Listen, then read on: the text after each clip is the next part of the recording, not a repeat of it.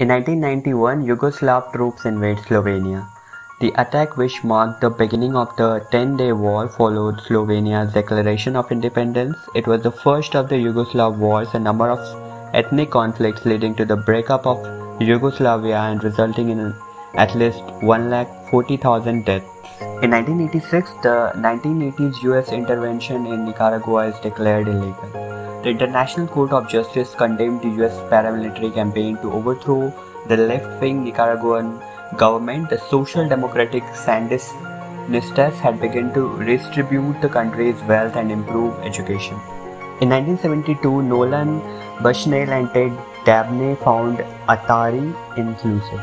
The pioneering video game and home computer company produced arcade classics like the two-dimensional tennis simulator Pong. Especially in the 1970s and 1980s, its products had a large impact on the electronic entertainment industry. In 1956, the film Moby Dick is premiered. John Huston's adaptation of Herman Melville's homonymous novel, while not having been a great box office success, is today considered an outstanding work, especially for its use of light and color. In 1954, the world's first nuclear power plant is activated. The reactor at Obninsk in present-day Russia remained in operation for 48 years. Today, there are some 400 atomic power plants worldwide. The technology remains controversial, especially due to the unsolved long-term storage of the highly dangerous nuclear waste.